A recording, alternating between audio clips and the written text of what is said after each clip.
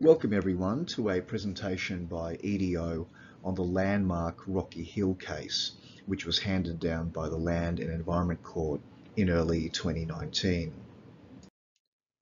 The decision was officially called Gloucester Resources Limited and Minister for Planning and Groundswell Gloucester, 2019 New South Wales Land and Environment Court 7, which means that it was the 7th case handed down by the court in 2019. As you know, we represented Groundswell Gloucester, which is a not-for-profit community group concerned with environmental, social and economic issues in your valley.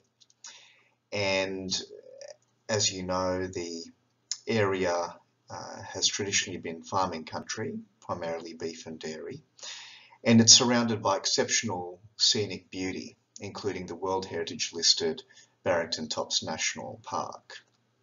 Key industries now include agriculture, agritourism, and tourism, including ecotourism, and accommodation such as farm stays, bed and breakfasts, and hotels and motels are increasingly part of the industry in Gloucester and the economy.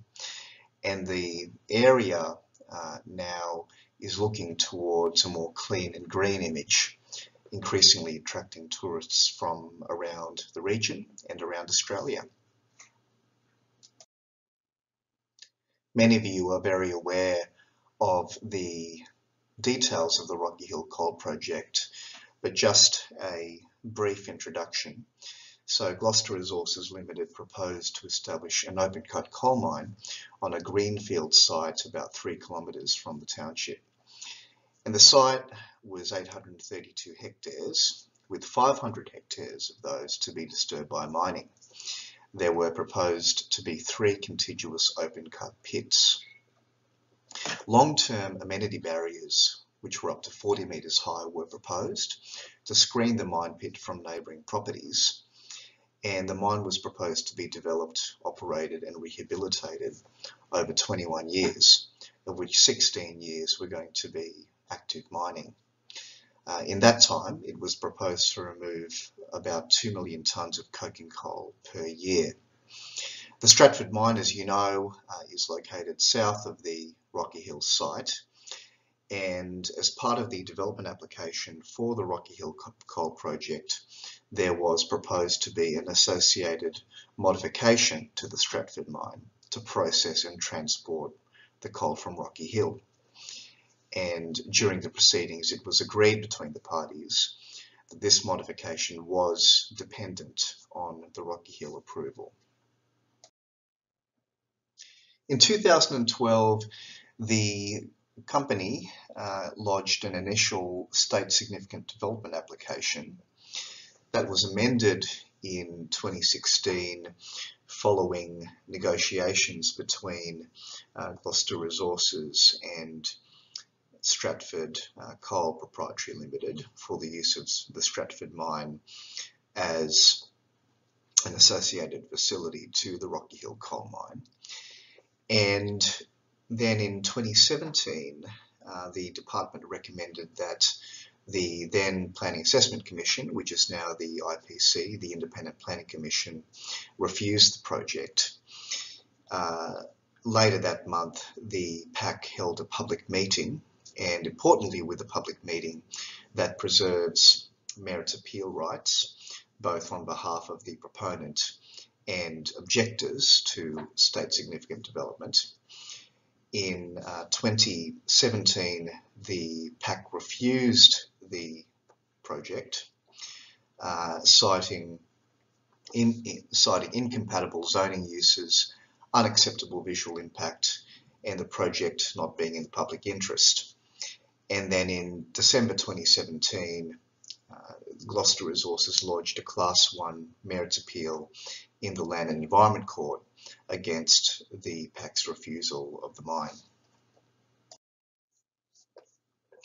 In April last year, our client Groundswell Gloucester applied to join the proceedings as a party, or in the alternative to be heard in the proceedings. Our client wanted to be joined as a party in the first instance so that it could bring evidence to the proceedings and it could call and cross-examine witnesses. Now, joinder is available where a relevant issue wouldn't be sufficiently addressed unless an additional party is joined to address that issue, or if it's in the interest of justice, or in the public interest for the party to be joined. Our client raised two issues that it said wouldn't be otherwise sufficiently addressed. Firstly, the unacceptable social impacts on the residents and community of Gloucester, and secondly, the impact of the development on greenhouse gas emissions. And as you can see at paragraph 31 of that joinder application decision, the court, Senior Commissioner Dixon, said that GRL submits that the raising of the climate issue as proposed in a domestic court, if the intervener, our client, were joined, would not serve the purpose of improving this particular planning decision, and instead would be a sideshow and a distraction. I do not agree. So Senior Commissioner Dixon decided that it was in the public interest for our client to be joined, that the issues of social impact and the impact on greenhouse gas emissions wouldn't otherwise be sufficiently addressed. And thankfully, our client was successful in joining the proceedings. The matter was set down in August last year for a 2.5-week hearing, and the parties had experts on noise, social impact, planning, economics and climate change. And the key issues in dispute were the compatibility of the mine with the existing approved and likely preferred uses of land in the vicinity, the visual impacts of the mine, the social impacts of the mine, including social impacts caused by noise, dust and visual impacts, the economic and public benefits of the mine versus the public costs of the mine, and whether the mine was in the public interest given those adverse impacts and the direct and indirect greenhouse gas emissions and contribution to climate change. The court decided that the mine would be in the wrong place at the wrong time, as Chief Judge Preston so pithily put. So his decision can be divided into two parts: the wrong place factors and also the wrong time factor. Firstly, we'll go through the wrong place factors, and then Megan will go through much of the climate change factor. But as you can see, the wrong place factors include planning, amenity, visual, social and economic, and the wrong time factor is climate change. The Minister's principal contention for why the project should be refused was the incompatibility of the mine with other land uses in the project's vicinity, so effectively a planning ground. Now, the Minister was the first respondent in these proceedings, effectively defending the decision of the PAC to refuse consent to the project. And the most relevant environmental planning instrument in this case was the State Environmental Planning Policy, Mining, Petroleum Production and Extractive Industries 2009, otherwise known as the Mining SEP. And as you can see, Clause 12 of the Mining SEP states that before determining an application for consent for a mining development, the consent authority, being the PAC, and subsequently the court, standing in the shoes of the PAC, as an appeal body, as a merits appeal body, must consider the existing uses and approved uses of land in the vicinity, whether or not the development is likely to have a significant impact on the uses that are likely to be the preferred uses of the land, having regard to land use trends, any ways in which the development may be incompatible with any of these uses, evaluate and compare the respective public benefits, and evaluate and measures proposed by the applicant to avoid or minimise any incompatibility. So this clause formed the basis of the decision, and it's important to note that the planning ground formed the foundation of many of the other grounds in this decision.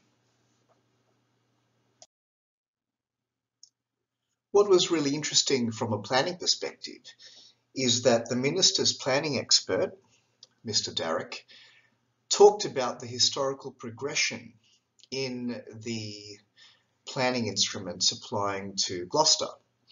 In particular, the Gloucester Local Environmental Plan, or LEP, changed over time.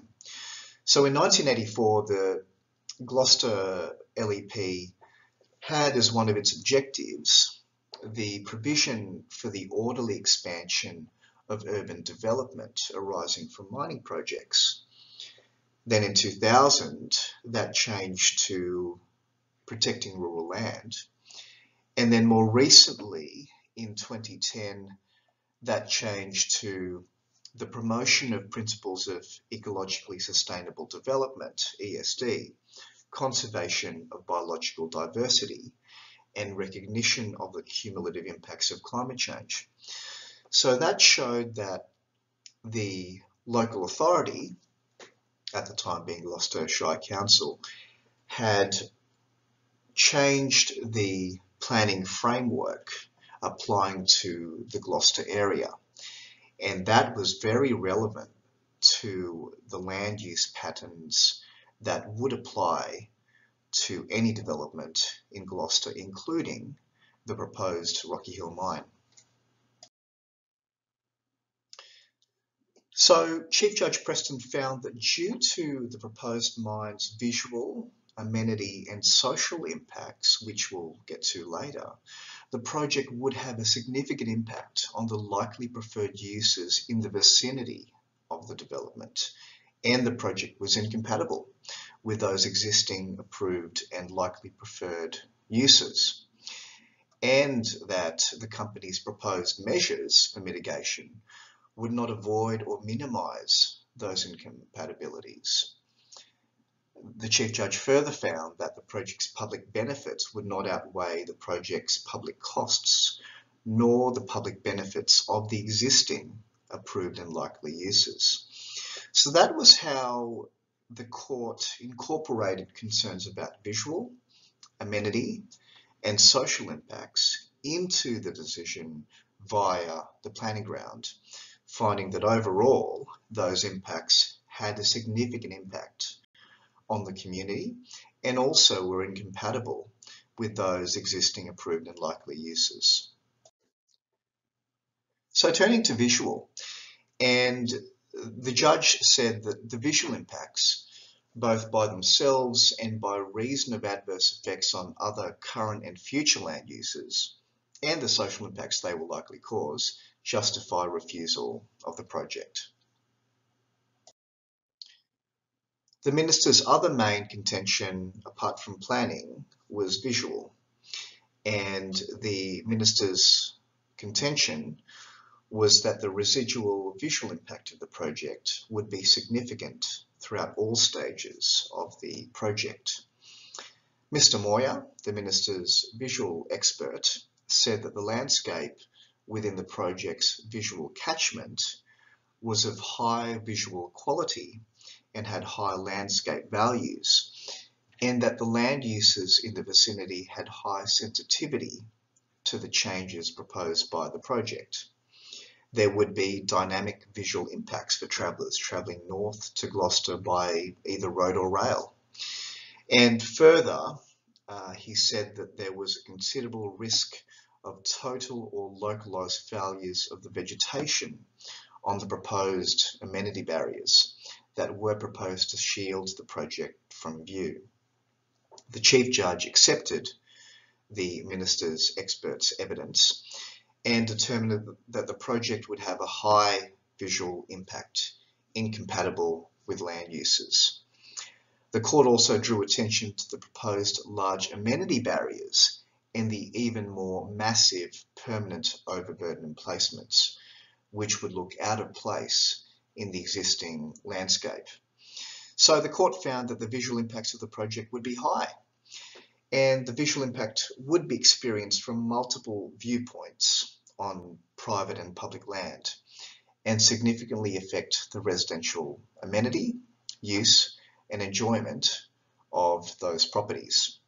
The court found that the amenity barrier would appear as a continuous exposed face, more akin to a man-made levee bank following a river, than a natural foot slope of the nearby mountain range, and that those amenity barriers would appear incongruous in the existing landscape.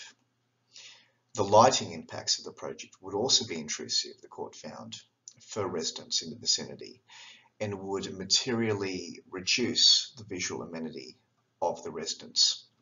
Significantly, the court also accepted evidence about the cultural significance of the landscape to Aboriginal people. And the court heard from Aboriginal laypersons at the site visit as to the cultural value of the surrounding mountain ranges, their importance to the Aboriginal people, and the incredible sights and spiritual significance of that landscape. In terms of amenity, the Minister and our client contended that the project's noise and dust impacts would cause a diminution of amenity and therefore social impacts on the community.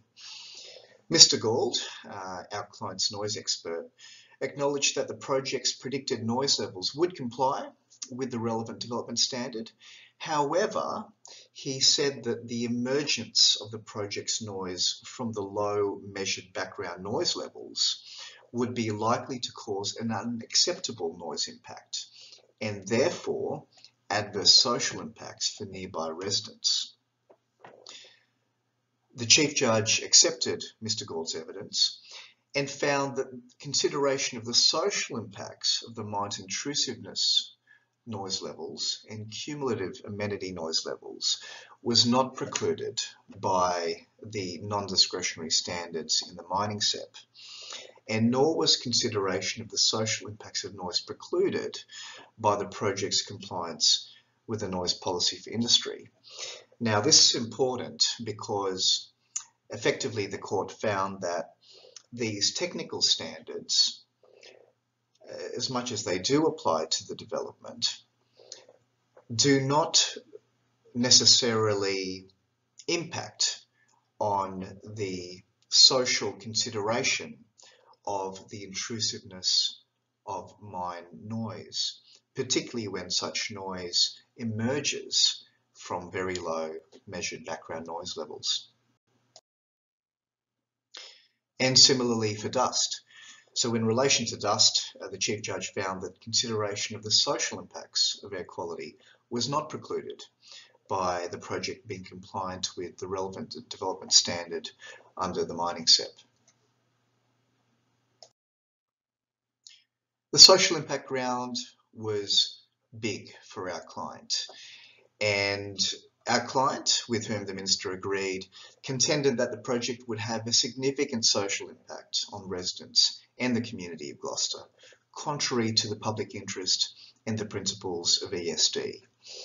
The court determined the project's social impacts using the department's 2017 Social Impact Assessment Guideline, which is a policy document intended to provide direction on assessing the social impacts of state significant resource projects. Dr. Askland, who was our client's social expert, also used the guideline in her analysis. And this case was the first Land and Environment Court case to use the guideline in determining social impacts. So you can see there that there are 9 aspects of social impact that are specified in the guideline: way of life, community, access to and use of infrastructure and facilities, culture, health and well-being, surroundings, personal and property rights, decision-making systems, and fears and aspirations. So in considering the guideline and assessing the project against these factors, the court found that, among other things, the moderate positive social impact of the mine on local employment and the local economy may be countered by negative social impacts. He found that a large majority of the community oppose the project. The project would severely impact on people's sense of place, resulting in an extreme social risk rating, and that the social risk rating of noise impacts was high. The court found that the company had failed to assess the social impacts of the project on Aboriginal people, and that the potential impacts on health, well-being and amenity warranted an extreme social risk rating. The court found that most of the articulated fears and aspirations of people who oppose the project are reasonable and have justification in the evidence, and that the project would result in distributive inequity, as the benefits of the project would accrue to the current generation, but the disbenefits of the project would burden current and future generations. Ultimately, the court found that the negative social impacts would not be able to be mitigated or managed. What was innovative about the social impact ground is that our client's social expert, Dr. Askland, was able to bring evidence about social anthropological concepts like solastalgia, erytalgia, topophilia, and psychoterratic relationships. Now, these concepts were key to explaining the social impact of the proposed mine on the Gloucester community. So, solastalgia is not a new concept to the court, and in fact it was first raised in the Bulger case several years ago about the distress caused by the loss and change of environment in that community. Similarly, for the Gloucester community, Dr. Askland was able to adduce evidence about the solastalgic effects of the proposed mine on the community. Related to solastalgia are the concepts of erytalgia, topophilia, and psychoterratic relationships. And as you can see on the screen, erytalgia is when an individual can no longer imagine themselves in a future place. Topophilia is the intense bond between people and place or setting. And psychoterratic relationships are those relationships that are between the biophysical and built environment and human mental and physical health. They all serve to explain the social impact of proposed developments on communities. And Dr. Askland is a recognised scholar in this field. So in summary, the court found for social that the Rocky Hill Coal Project would cause a variety of negative social impacts, many of which are likely to have a high or extreme social risk rating. The significant net negative social impacts are a justification for refusing consent to the project. So, Groundswell Gloucester put the contention that the project was not in the public interest or consistent with ecologically sustainable development because of its impact on climate change. From a scientific perspective, this contention has three key elements. The first is that to avoid dangerous climate change, temperature increases must be limited to below 1.5 to 2 degrees Celsius above pre-industrial levels, and that's articulated in the Paris Agreement. The second element is that a failure to do so is inconsistent with ESD due to the impacts on the environment, including within New South Wales. And thirdly, that at the current time and under the current policy framework, approving the Rocky Hill Coal Project was inconsistent with avoiding this environmental harm.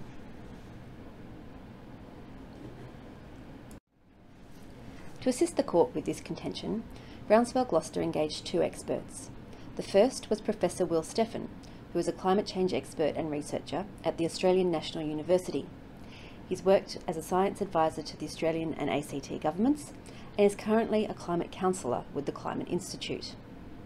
The second expert was Mr. Tim Buckley, a financial analyst with over 30 years' experience, including a decade focused on the international energy sector. GRL also engaged two experts in reply. Dr. Brian Fisher is an economist specialising in Australian agricultural, minerals and energy commodities. Dr. Fisher has worked on the socio-economic assessment of climate change for various IPCC assessment reports. Dr. Fisher was engaged in response to Professor Stephan's evidence. Mr. Paul Manley is a Director of Metals and Mining Consulting at Wood Mackenzie, a role which includes coal price forecasting, cost analysis and market advice. This slide is a summary of Professor Stephan's advice to the court. Professor Stephan's evidence went primarily to the first two of the key scientific components of Groundswell Gloucester's contentions, namely that to avoid dangerous climate change, temperature increases must be limited to below 1.5 to 2 degrees Celsius above pre-industrial levels, and that a failure to do so was inconsistent with ESD. A key part of this evidence was the need to stay within a carbon budget to avoid dangerous climate change. Importantly, the climate change science that Professor Stephan presented to the court was not challenged by GRL or any of the other parties, and the experts agreed that countries around the world need to take significant action to achieve a carbon budget that avoids dangerous climate change. Instead, Dr. Fisher's evidence focused on the lack of guidance in international agreements on how emissions reductions should occur, and submitted that planned emissions reductions should be viewed through a socio-economic lens. Dr. Fisher also took a somewhat different approach to the carbon budget, which sought to enhance the role of carbon sinks. So what is the carbon budget, and why was it important in this case? The carbon budget relies on the well-proven relationship between the cumulative anthropogenic emissions of greenhouse gases and the increase in global average surface temperatures.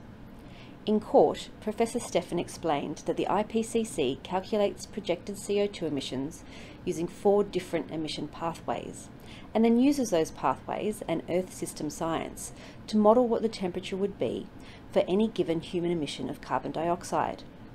This allows a scientific determination of the amount of CO2 that can be released into the atmosphere while ensuring that we stay within 2 degrees warming. This amount is the carbon budget.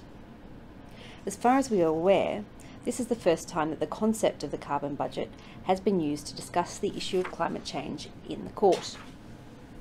In evidence, the experts agreed that in one sense, the carbon budget is a best case scenario because it doesn't include things like methane emissions or climate feedback loops, which will take up some of the budget. The budget also depends on what is considered an acceptable probability of achieving the budget. Professor Stephan's evidence was that the carbon budget he discussed was based on the IPCC research that used a 66% probability of limiting global average temperature rise to no more than 2 degrees Celsius. The experts differed in the extent to which they say you can rely on other activities, such as carbon sinks or offsets, to increase the carbon budget. Professor Stephan explained that in his opinion, you cannot offset emissions from geological sources, such as coal mines, by planting trees, because trees are a part of the active carbon cycle, which exchanges carbon with the atmosphere on a very rapid timescale. If you want to offset emissions from geological sources, you would need to use geological sinks, things like carbon capture and storage, and putting liquefied carbon dioxide down into a geological formation. Professor Stephan said that in the absence of our ability to do this, we shouldn't be relying on carbon sinks to ensure that we remain within the carbon budget. So what does the carbon budget mean for what we should be doing to reduce carbon emissions? Professor Stephan used this graph, originally produced by Figueres in 2017, to show that having decided that the risk of letting the climate system go beyond a 2 degrees temperature rise is too great, the emissions reductions that you need to achieve to have a reasonable probability of meeting the carbon budget becomes a scientific question. This graph uses a 2/3 probability of limiting warming to 2 degrees. What it shows is that there is a very limited amount of fossil fuel that you can continue to use if you want to achieve the target, and importantly, that the longer you leave the response, the more difficult the task of achieving the target will become. The carbon budget is generally calculated from 1870, and we have been drawing down the budget ever since. As of 2017, the remaining carbon budget was 250 gigatons of carbon, based on the current rate of human emissions of CO2 of about 10 gigatons of carbon per year.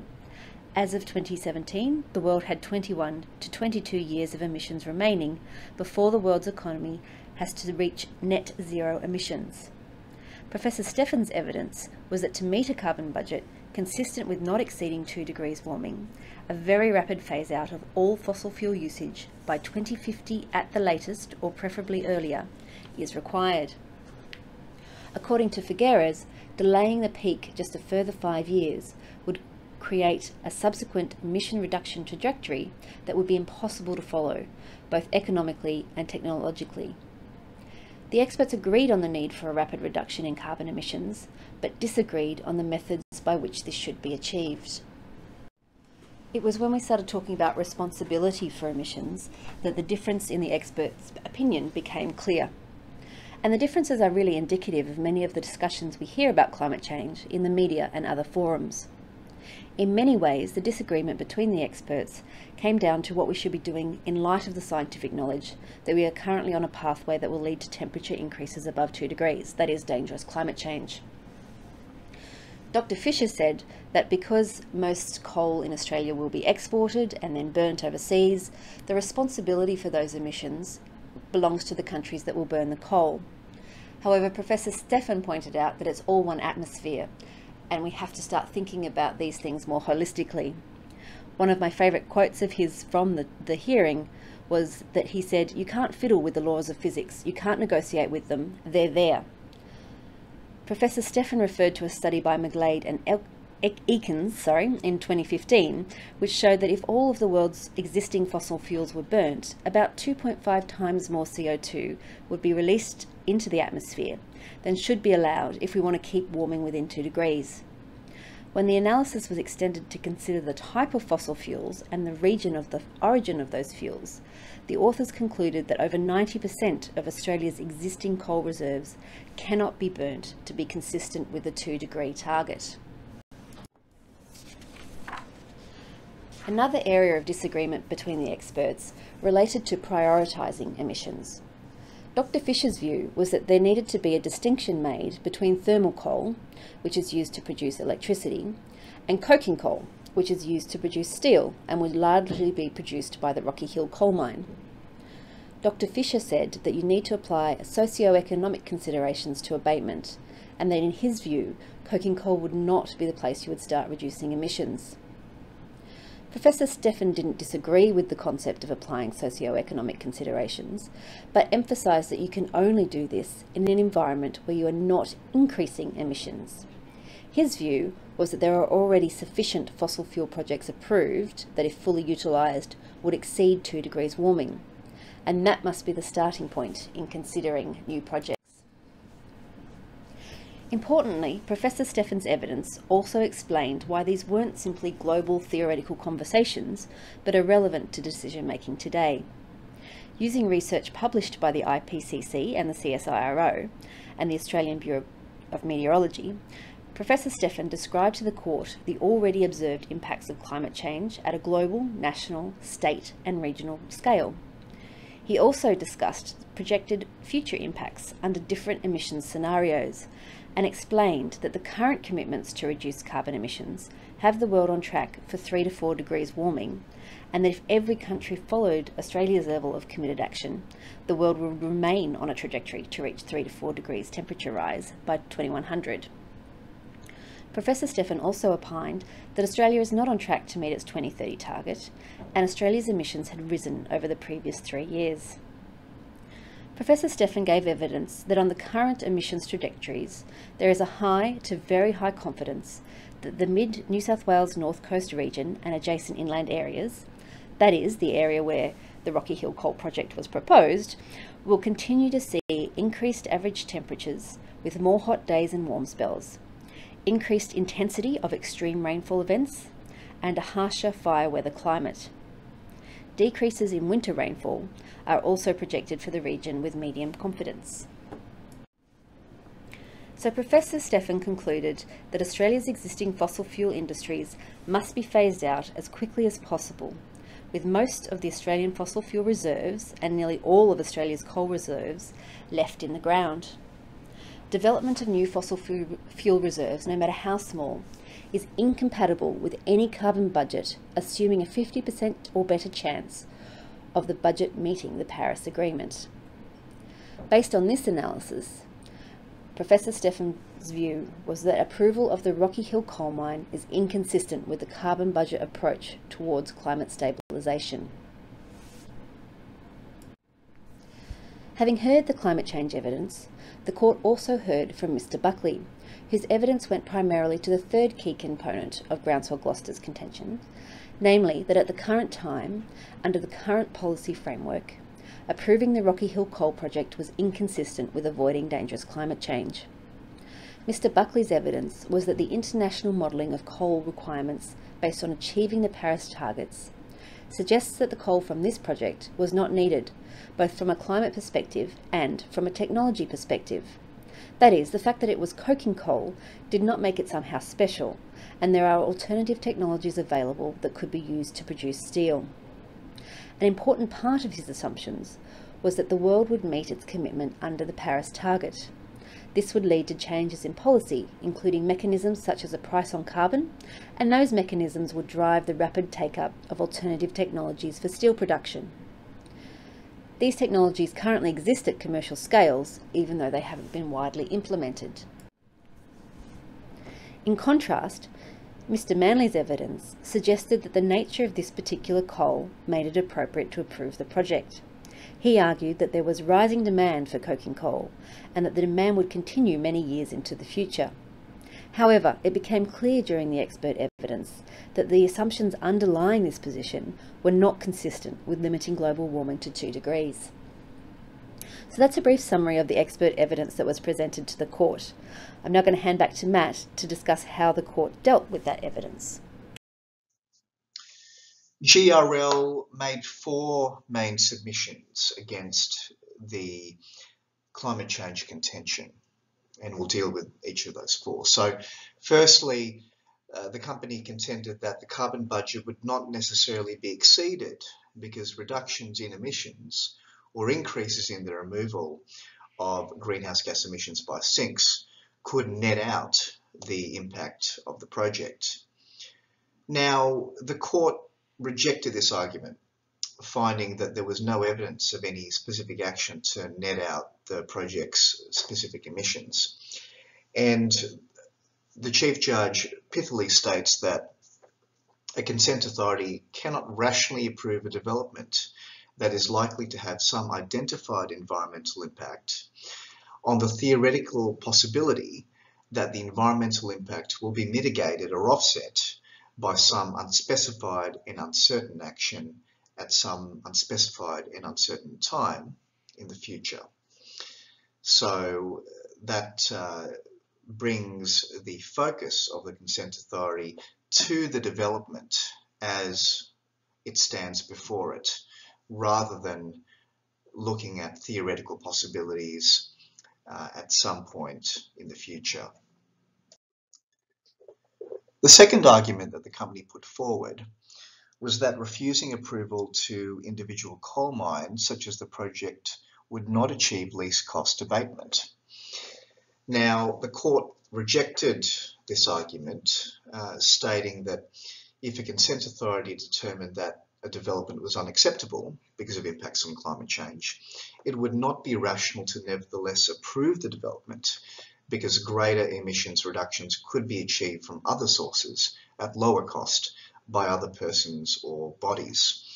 So in this sense, the court found that the project would have to be assessed on its merits, and the court was not setting policy as a government would for least cost abatement. Rather, the court was focused on a particular development and finding that it would not be rational to approve the development because there could be other emissions reductions achieved elsewhere at least cost. The third argument put forward by GRL was perhaps the most important, and it's an argument that's been put in quite a few other cases in Australia and around the world. And in Australia, particularly in Queensland, in the land court up there. And that was that the project's GHG emissions would occur regardless of whether the project was approved. And there were two aspects to this argument. And the first was the so-called market substitution or drug dealers defense. And the second was the carbon leakage argument. So the first argument, the market substitution argument, was that coal, particularly coking coal, would be sourced elsewhere because of its limited substitutes, resulting in at least the same amount of emissions.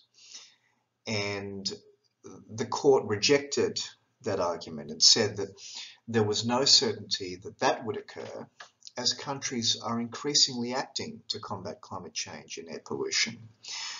Further, there was no evidence about the existence and effect of market forces on substitutability.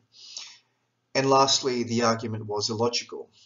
So the Chief Judge said the potential for a hypothetical but uncertain alternative development to cause the same unacceptable environmental impact is not a reason to approve a definite development that will certainly cause the unacceptable environmental impacts.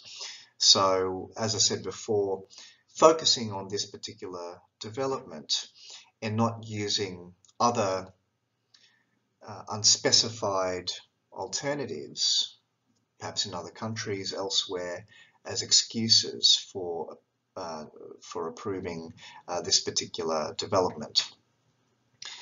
And as to the carbon leakage argument, which was that coal mining could move to countries with less stringent environmental policies, climate change policies, leading to an increase in emissions, the court found that there was no evidence that that would occur, and that there were other existing and approved coking coal mines in Australia that could meet current and likely future demand.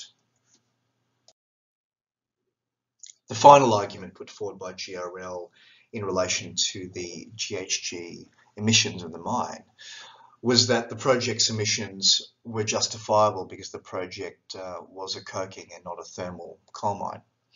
And the court found that the company had overstated this argument. The court found that, as I said earlier, current and likely future demand for coking coal can be met by other coking coal mines, both existing and approved in Australia. So the court said that Scope 3 emissions were relevant. And they were relevant firstly because they were part of the company's own environmental impact statement. And secondly, because they were part of the existing statutory and case law framework, including a reference to downstream emissions in the mining SEP and the concept of the public interest and the principles of ecologically sustainable development. The court also said that the project's direct and indirect emissions would contribute cumulatively to climate change, and found that there was a causal link between the project's emissions and climate change. And crucial to those two findings was the carbon budget, as Megan has discussed. However, the court declined to adopt a blanket rule of no new fossil fuel development, and instead evaluated the particular merits of this mining proposal. So in evaluating this particular mining proposal, the court proposed an absolute or relative impact test. The court said that we should consider the fossil fuel development in terms of its impact in absolute terms or relative terms.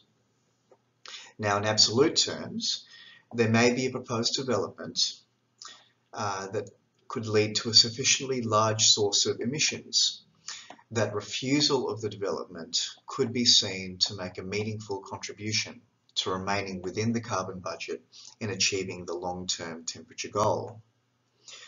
Alternatively, if we consider the fossil fuel development in relative terms, other things being equal, it would be rational to refuse fossil fuel development with greater environmental, social, and economic impacts than fossil fuel developments with lesser environmental, social, and economic impacts. So, for the Rocky Hill Coal Project, the court did not find that in absolute terms the impact would, in terms of GHG emissions, necessitate refusal.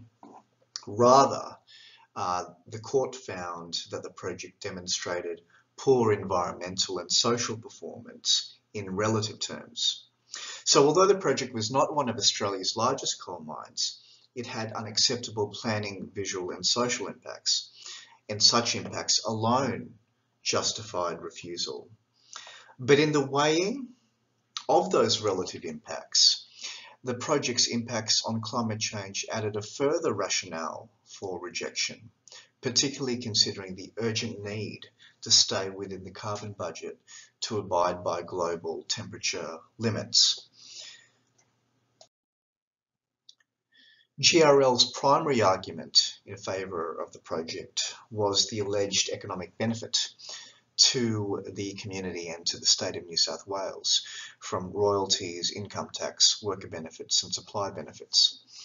And the company included in its environmental assessment a cost-benefit analysis. The values in a cost-benefit analysis are aggregated and the net present value of the net benefits of the project is determined. The Minister argued that the direct benefits of the royalties and the company income tax likely to be paid were significantly overstated and were likely to be much less. The Minister further argued that the costs of the project would be greater than the proponent contended, including because many environmental and social costs had not been quantified in the cost-benefit analysis, nor included in the net present value of the project. So the court considered whether the public benefits of the proposed project outweighed its costs to the members of the Gloucester community, and whether they outweighed the public benefits of other land uses. As you can see, the court found that the negative impacts in terms of social, amenity, visual and planning, at least, outweighed the economic benefits, the purported economic benefits of income tax and royalties and supplier and worker benefits. So weighing all of those factors together in what the court has previously called an intuitive synthesis process, a qualitative process, the Chief Judge found that balancing all relevant matters, the project was contrary to the public interest and that the development application should be determined by refusal of consent. So ultimately the court found that the project was in the wrong place and at the wrong time, and GRL declined to appeal the decision. Where to from here? Well, the decision is persuasive authority, although it's not binding because it's a merits appeal. But as persuasive authority, we expect the Rocky Hill decision to be highly influential in future decision making for future fossil fuel applications, both in Australia and abroad. EDO New South Wales would like to thank our client, Groundswell Gloucester, on a magnificent effort in these proceedings. Although the community has been through ups and downs over the past decade or more, we have reached this wonderful decision that will hopefully be a beacon to individuals and communities, not only here in our state, but around the country and hopefully internationally.